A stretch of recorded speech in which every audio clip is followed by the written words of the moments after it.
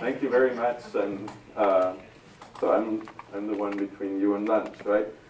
So I'll pick up where a lot of the previous speakers left off, right? So we got a lot of background on how GenX got discovered, and learned about GenX toxicity, learned about ongoing efforts on identifying where GenX is located in the environment, including sediments and rain and things like that. So I got asked to talk about lessons learned and the path forward. So this sounds like a deep subject. So let's see whether I can live up to the task. So almost a year ago, the residents of Wilmington woke up to this newspaper article that was already mentioned. It was published online on June 7th of 2017, and it was entitled "Toxin Taints CFPUA Drinking Water." And this article really changed a lot of things in this community, and also in terms of the regulatory and policy environment in this state, I would say. So this meeting here is about the Cape Fear River Assembly, right? And I see faces from all different portions of the watershed, so I thought I would put this map up here. The Cape Fear River is an important drinking water source for the residents of North Carolina. About 1.5 million people get their drinking water from water bodies that are either the Cape Fear River or its tributaries. And in our group, we focus a lot on two locations. Here is the Chemours facility, so we're trying to learn more about the impacts of the pollution on the community that lives right around the Chemours plant. And then down here in Wilmington and Brunswick County and Pender County, there are impacts that are felt very strongly, even though you're located 90 miles downstream from this plant. So some of the lessons. So we need to apply advanced analytical methods to know what chemicals are in our water. So, and this is, as Ralph already pointed out, not a trivial task, right? But the question of, is my drinking water safe, or tell me what all is in my drinking water, is still almost an impossible question to answer, because we don't know what all is in the water, right? The universe of chemicals is on the order of 100,000 chemicals that are in commerce. Of the compounds that are regulated, there are only about 100, right? So 99.9% of the stuff out there is not even monitored for. So we're flying blind in a number of ways. Also, with targeted methods, and if I would ask the utility, oh, go and measure these 100,000 compounds, well, that's impossible, right?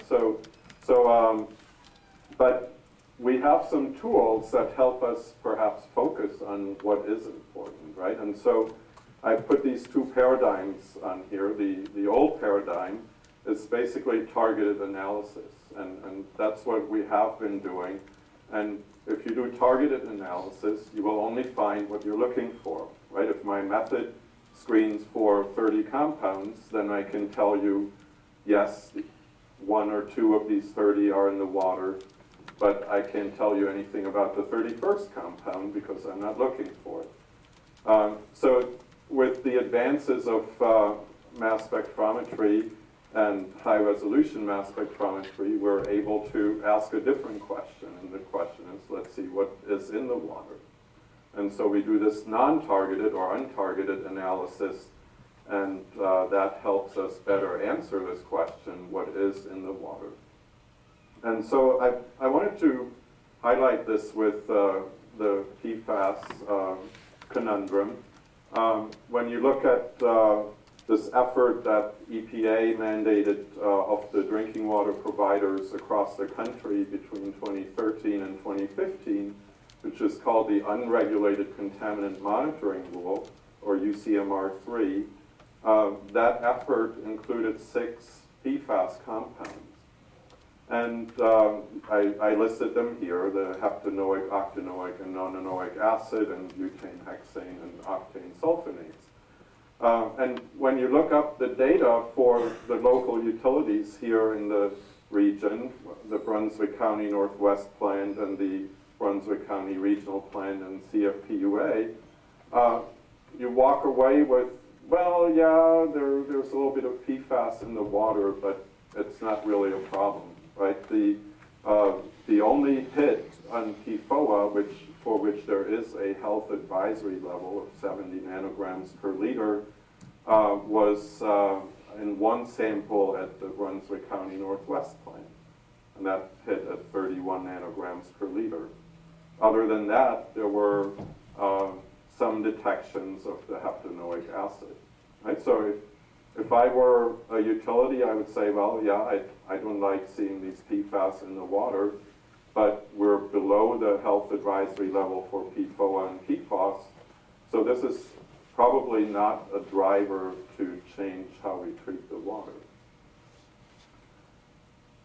But when, in parallel at EPA, efforts were going on to tease out what else is in the water through high-resolution mass spectrometry, a number of other PFAS were discovered. And this is Mark Streiner's 2015 ESNT paper that showed this series of ether compounds. So we go from a mono to a di to a tri to a tetraether compound.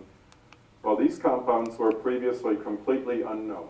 Right? There's not a single paper in the entire scientific literature about these compounds. So there's no way that anybody could have said, well, is this in your water? These were unknown unknowns, right? Nobody knew about them.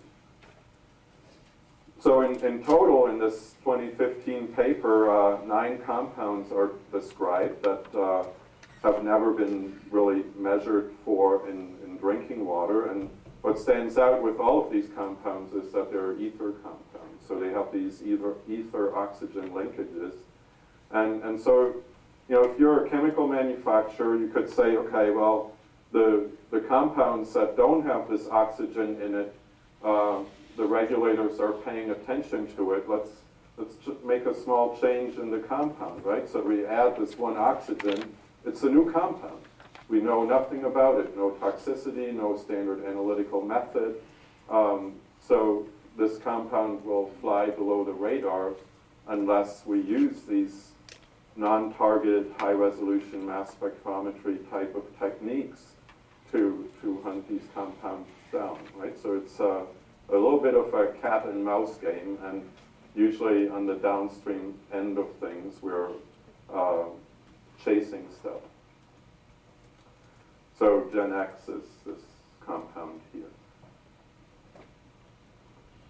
So if you look at the UCMR data, so in CFPUA water, C7 was detected at very low levels. That's that neon green little bar here, right? So that was the slice of known PFAS in CFPUA water. The rest was unknown. And some of the legacy compounds were not detected by UCMR because the method reporting limits were considered quite high. So a lot of stuff was reported as non-detect when it was there. But then also the C4 and C5 and C6 compounds were not included. So that's why they didn't show up on the radar. And then, of course, GenX was the compound that was completely unknown, I think, to EPA at the time when they developed the list of PFAS for the UCMR3. So, and this is from our 2016 paper, which showed that even very advanced water treatment processes cannot remove GenX from the water, which is, of course, also frustrating for drinking water providers. You know, if you invest a lot of money into your infrastructure to go above and beyond what you really have to do, and then you find out there's still stuff that's basically passing through the plant untouched, that's frustrating. And the community, of course, is frustrated too, right? You're paying the bill and you're still getting stuff in your water.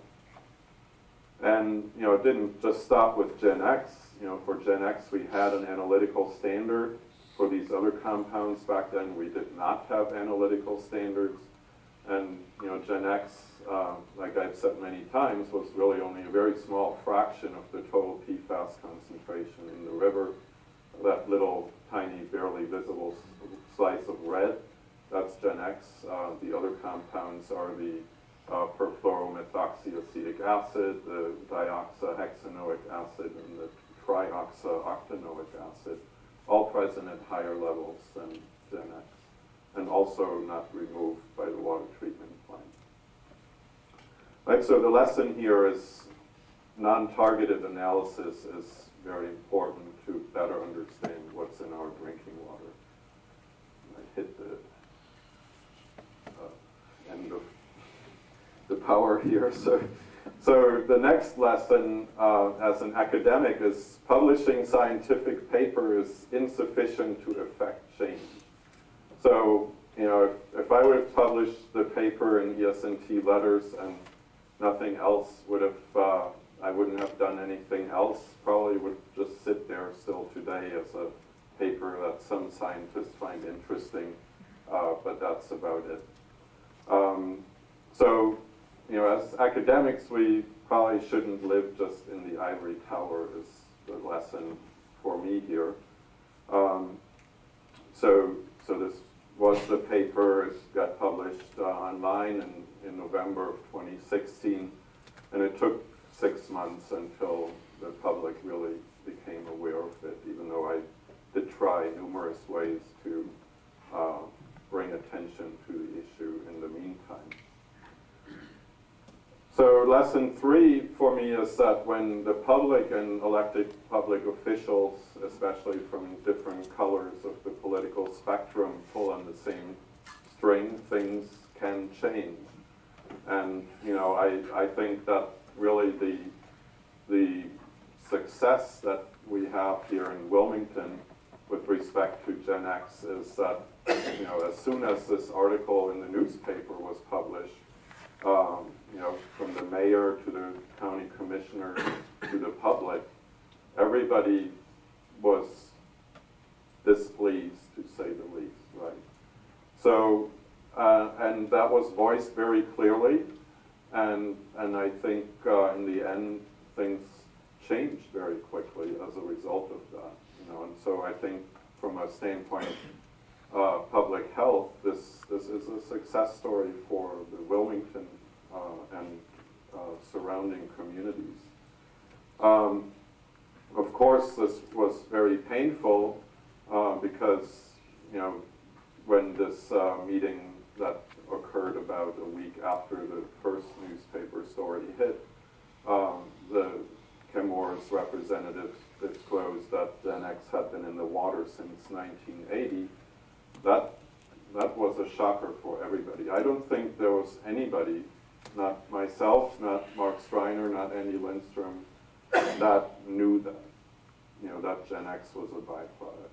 You know, we thought we would look for GenX because it was a replacement for PFOA. So this certainly was very eye-opening. But, you know, very shortly thereafter, Chemours also agreed to start collecting processed wastewater. And when you look at the evolution of PFAS levels in the Cape Fear River, this was Pender County raw water here, but it would have been the same for CFPUA or Brunswick County. You know, and just before Chemours stopped collecting the wastewater, this is what you were drinking. We estimate somewhere in the order of, you know, 40,000 nanograms per liter PFAS of the stuff that we know. You know, there's a few other compounds out there that we're still puzzling out. That's mostly Mark Streiner's work. Then, about a month later, the levels had dropped substantially, but this blue bar actually had gone up, and Nafion byproduct 2 is a pretty large molecule. It's a 7-carbon diether, and we think it's probably quite a bit more bioaccumulative than GenX. So this was a concern, and once that data came out, DQ talked with Chemours, and then the agreement was that Chemours also collects the wastewater from the Nafion manufacturing process. And that led to further reductions in PFAS levels. So this bar looks tiny on this particular plot, but this bar still, if you add up all the PFAS levels in your drinking water, these levels are higher than what you would find in most other waters around the country. And this level is persisting, and so that's basically the remaining question here, and I'll come back to that in a second. So I'll put a shameless plug here. This graph is part of a mini review we are publishing. This paper was accepted. It's coming out in July in journal AWWA, so we put it in this journal to raise awareness for drinking water providers around the country. It's a summary that includes a nice contribution from Jamie, who you just heard, on the toxicity of fluorochemicals. So lesson 4, this one is kind of interesting to me. This is not an engineering question, but more a social science question. But chemicals of unknown or poorly understood toxicity might generate greater public concern than chemicals with more well-understood toxicity. So the fear of the unknown is often greater than the fear of the known, right? If I tell you there's a chemical in your water and the risk for that chemical, the risk of getting cancer from drinking this chemical for a lifetime is 3 in a million, you might say, yeah, okay, I'll live with that. But if I tell you there's this chemical in the water and I know nothing about it, well, it could be anything, right? It might be safe, it might be very toxic. And so I think the alarm bells ring louder when the chemical is an unknown chemical. And sort of an extra little observation here is a chemical with a name that's easy to pronounce and to remember resonates more, right? And so I just have this little slide here, right? Which chemical has received the most attention in Wilmington, right? So we got GenX and 1,4-dioxane and bromide. Anybody even worry about bromide? Yes. I'm glad some of you do. Then we have things that you can barely pronounce, like perfluorodioxahexanoic acid and so on. So if it would have been in the newspaper that it's PFO2HXA, I don't know whether it would have gotten the same attention as when it said GenX. So this is kind of an interesting social science experiment I think that somebody needs to do. And just to highlight this, these are results from our GenX exposure study. When you look at PFAS levels in Wilmington tap water towards the end of last year, we had GenX here, and then we have these other compounds in the water for which at that point we still didn't have analytical standards. We do now.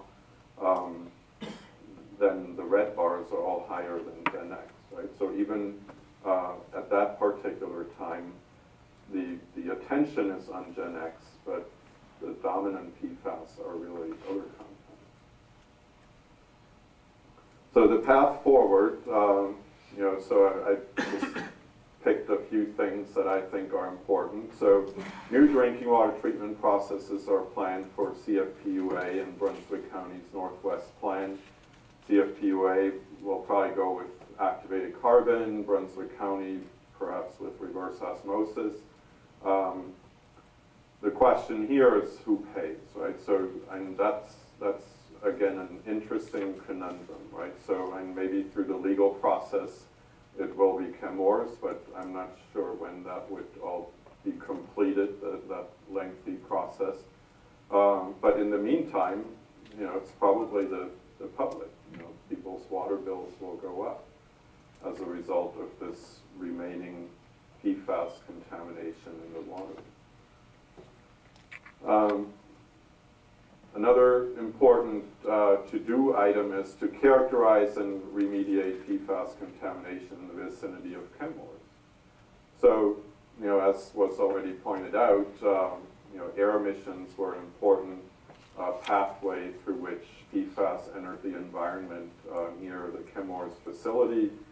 These, you know, so GenX-like compounds got emitted into the air. They get transported a certain distance away from the plant through wet and dry deposition. They are returned back to the ground. Some of the fluorochemicals will end up in the vegetation. Some of it will percolate into the subsurface and contaminate the groundwater.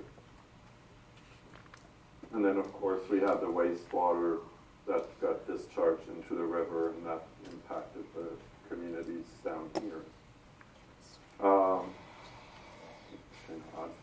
So maybe I won't spend too much time on it. This was already discussed by Ralph very nicely. We have wastewater discharges, the GenX, but then we also have the acid fluoride that got discharged into the air, and then through the water that's in the atmosphere or through rain, these compounds will be converted to the acid and then return as GenX back to the ground. So these are data from NCDEQ that are mind-blowing a little bit. We got, and Ralph's perhaps even more. So, you know, 5 miles away from the plant, 800 nanograms per liter PFAS in the rain. There are also some data where the rainwater was collected below the tree canopy, and the PFAS level or the GenX levels below the tree canopy were about 4,000 nanograms per liter as the stuff washes off the leaves. So that clearly indicates that, you know, the air emissions and the subsequent wet deposition is an important way the stuff spreads around the plant for miles and miles.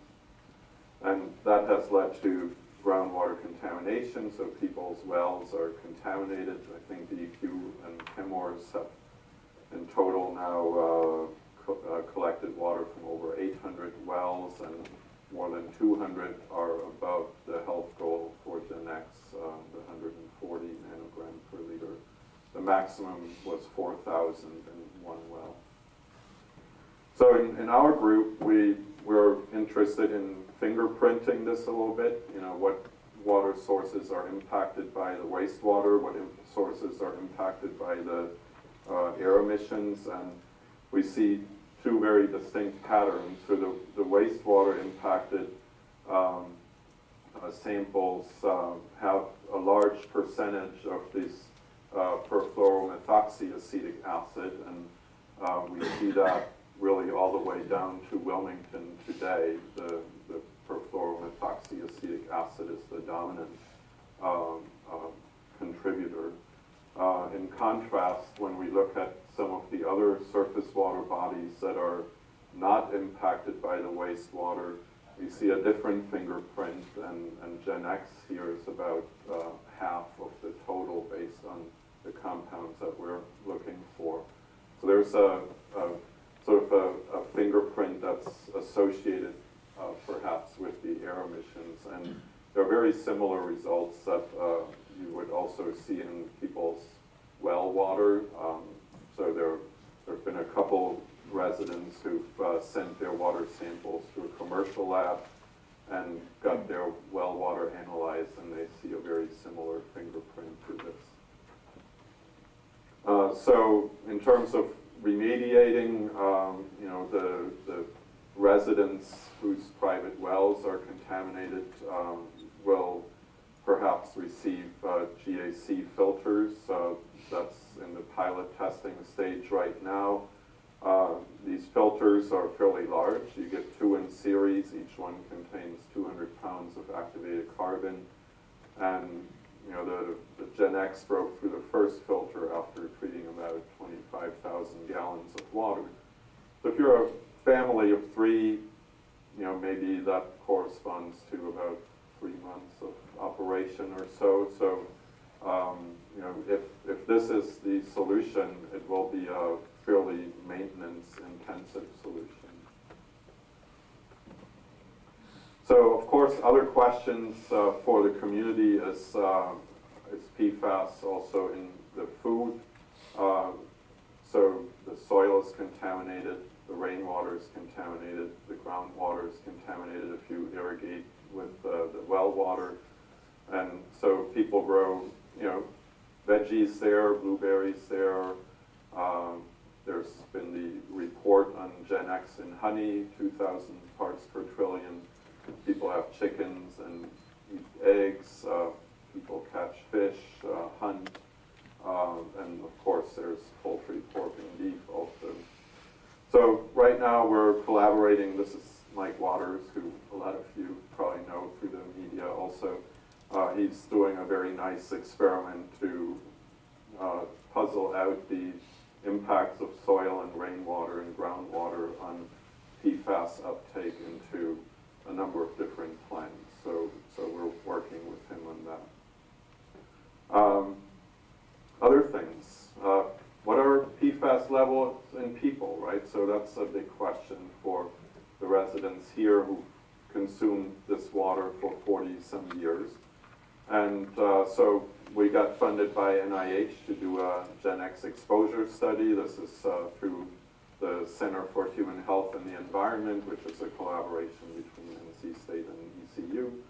And we've got some nice support from Larry's lab and from the Cape Fear River Watch and the Hanover County Health Department.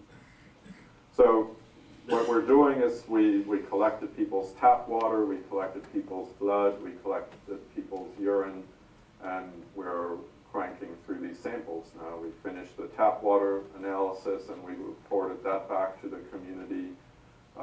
Now our postdoc is in the middle of completing all the blood analysis. And we also collected clinical markers. So even though the size of the population that we're looking at, it's just under 400 people, you know, we're trying to see whether there are any linkages to health outcomes. But our power is a lot smaller than that of the C8 panel, where you have, you know, 60-some thousand people. A couple more quick thoughts. Should PFAS be regulated as a class? So, you know, this is the whack-a-mole game. You know, we regulate this. Oh, there's this new one. So, you know, like Jamie already said, there's greater than 3,000 PFAS. I recently heard maybe something more like 4,700 PFAS.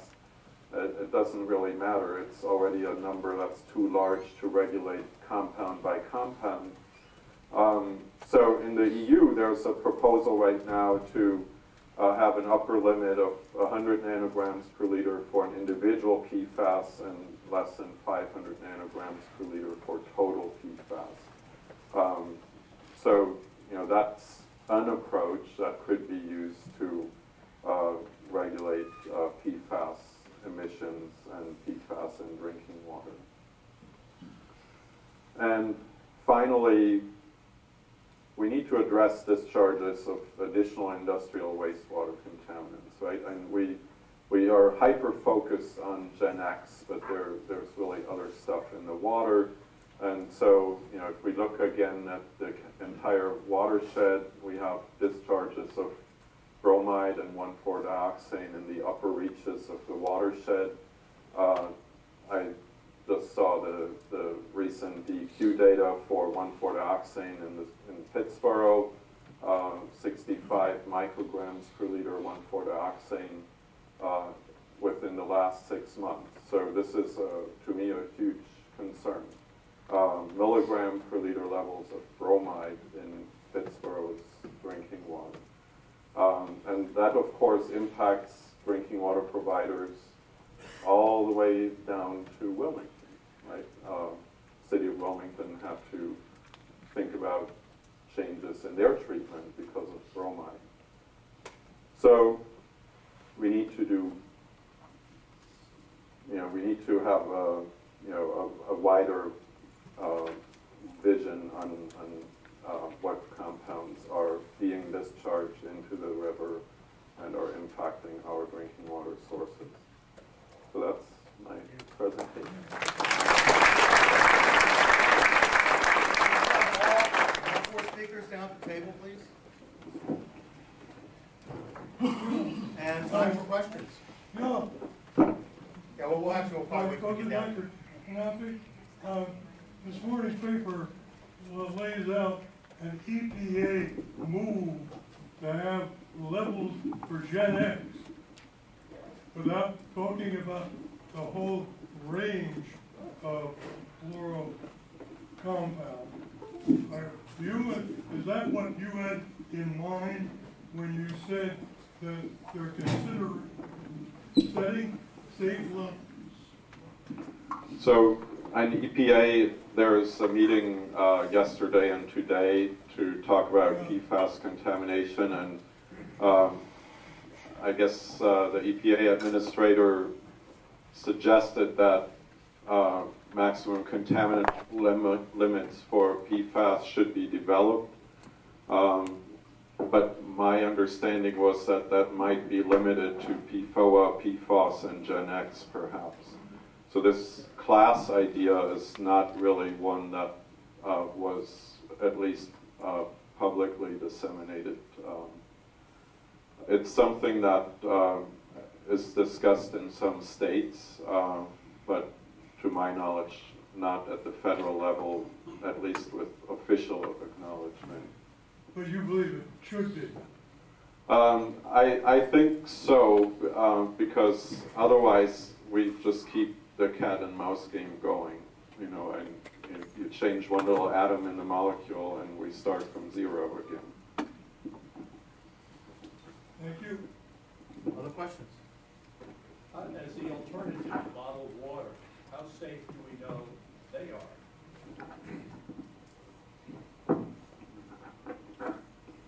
Well, so the FDA regulates the quality of bottled water, and the regulations for that are much less stringent than for tap water. And bottled water is a lot more expensive. I agree, it's plastic waste. I have a couple questions, but I'll start with one because for Dr. Mead. So the legislation proposed by the Republicans last week suggests this non-recurring funds for the basically monitoring program through the universities.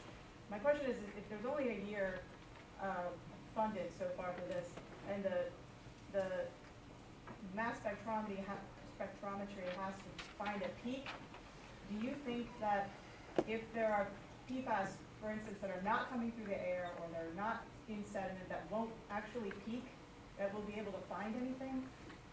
If it's staying static, we won't find it, correct? Well, I think the emerging contaminant of the observatory, which all 3 of us are a part of, well, actually all 4 of us,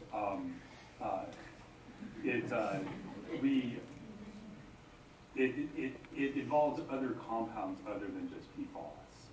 And mass spectrometer, depending on the analytical chromatographic source, whether it's GC, LC, and then the source, you can tune in to different classes of compounds. So the short answer is, just because there's not a response doesn't mean something's not there. You always want to go back and check. Okay, well, is it really a non-detect, or is there something that I have missed? So you think you could then basically find, whether it's PFAS or some other emerging contaminant, without a spike, within a year study? Well, the time frame, of course, is compressed, and that is something that we'll have to, address when the time comes. But from what I recall, the initial bill that's before, the funds, we have to have a final report July, I think, of 2019, but the funds do not revert back. So, of course, the science, much like House Bill 56, will go on. And then one more question for Dr. Mead, if I could. And the legislation also suggests that DEQ get a triple quadruple mass spec rather than a high resolution mass spec. Can you share your thoughts on whether or not that's going to be of any use to DEQ? Well, of course it'll be used.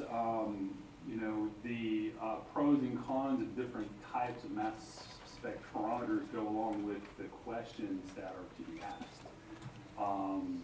And I think that is a discussion that my colleagues at the DEQ can have.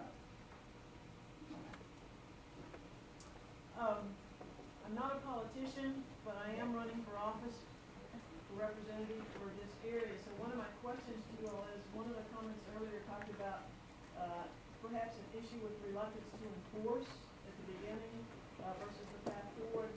If there's a limited amount of dollars, and we'll put an arbitrary $10 million, how much would you put toward, I'll say, enforcement activities versus continuing research activities?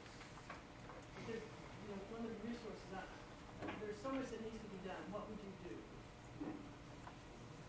Question for me, I guess. It's hard to put a dollar figure on that. My comment about a reluctance to enforce is not necessarily about a resource limitation. This problem went back a long way, long before there were major budget cuts at DEQ. I don't want to get too far down the road in what I think I know as opposed to what I'm sure of. But there is, to some degree, a behavioral issue. You would have to ask the individuals involved the nature and extent of that behavioral issue. To some degree, it is about funding, and there's certainly an unfriendly environment right now for funding environmental enforcement. And the threat continues. Be careful who you piss off. But again, this problem went way back, and it is systemic. It's not just the enforcement agencies. The technical ability to do some of these things was missing. When you get permission to produce a new compound, is there any requirement that a method be established for testing for that compound? No. That's a fundamental flaw in the system, isn't it? You can produce something we can't find. What could go wrong? I feel like I need to say, is there a lawyer in the house? Because, when we say enforcement, I think we have to remember that the vast majority of these compounds, including the legacy compounds, are not regulated. So enforcement abilities are often limited by statute at both the state and federal level. So overreach by many of our regulatory agencies is just laughable whenever I hear that phrase, because they're very limited by statutory authority. I have a question for Detlef and Dr. DeWitt. Thank you so much for coming today. Detlef, you mentioned the study that you're conducting in New Hanover County, and out of the 400, I personally have 4 of my family members as part of that study, so I'm very interested in the results. But along with that, I'm curious of the outcome. I know you don't have the results, but once the results are complete and the analysis is complete and those residents find out, what's next. And I guess this goes back to something that Jamie, you mentioned up in the Ohio Valley was conducted a large-scale study of tens of thousands of people were surveyed. Will that also be conducted in this area? Do you have tens of thousands of dollars that you're willing to share with us? That's one of the challenges with conducting these wide-scale epidemiological studies is it takes a tremendous amount of money to recruit people, to give people a little something for their time, to do all the analyses. The class action lawsuit in West Virginia and Ohio was a pretty unique situation. I think they had about $20 million, 30. So they were able to hire these epidemiologists to conduct all of these studies, and they also were able to grow some of the existing data that had been collected. So I think we should look at this as a start to additional biomonitoring should we all get funding to conduct such biomonitoring. And I mean, we may find nothing, but we may find something, and that will dictate the type of funding that we pursue in the future. Let me just ask, do you have access to the CX study results to be able to compare your results once you get them to? So all of their findings are available online through their website, so all of their probable link reports are there, and we've also consulted with one of the epidemiologists, Dr. Kyle Steenland from that team, so he's helping us out in terms of various health endpoints. Would we have access to those raw data? I'm not sure where those are archived, but we have access to the results of the probable link reports as well as the scientific papers that they've published, which are nice. I know, I know Chemours and DuPont are great targets, but who else is dumping this material into that we're doing now? Well, I got an email from a friend from undergrad out of the blue who works for a very, very small company that does some chemical work, and he was asking me about this one polyfluoral substance. He said, is this the same as some of these other compounds? And it was PFOS. And they're using it in their facility, but because they're very small scale, they're not reporting. So that's a potential source of emission. He lives in Illinois, but there are likely very small users and producers that are contributing that we don't know about because their volumes are so small. So if these chemicals are fairly persistent and they are found cosmopolitan as contaminants, is it adequate to put in a local regulation that just drives the production to China, where they're making plenty of PFOA every day? And India. Yeah, that's what's happening. We see shifts in production distribution, so lesser developed countries that are trying to grow their economies are increasing production, and those will just distribute back over to us or to other countries. It's kind of how we got it here. Yep. The ASF got out of it, and we got it. Okay, one last question. I know we're standing between lunch and here. You're talking about all the scientific data. You feel like you have pretty much exactly what's going on. But I was wondering if the data that's in this HHS report that's being suppressed hasn't been released. Are you talking about the ATSDR report, the Agency for Toxic Substances? Do you think that you know what went into that report, or is there stuff in there that is going to be new? So the Agency for Toxic Substances and Disease Registry is part of the Centers for Disease Control and Prevention, and they do these toxicological profiles. And so they did a toxicological profile for, I think, up to 14 PFASs. They released it in 2014 for public view and for comment, and they have since revised that and need to release it, but for some reason are not able to due to who knows what political reasons. It's an updated report based on publicly available peer-reviewed literature and their interpretation. So the ATSDR comes up with something similar to maximum contaminant levels, and so in their previous iteration of that report, which is still available, they developed these maximum contaminant levels. So I would assume in their updated report it contains information on levels being lower for health risks than what they had in their previous report, but it hasn't been released, so I can't comment specifically. Okay, with that, I know lunch is waiting. First of all, let's give a hand for all of our speakers.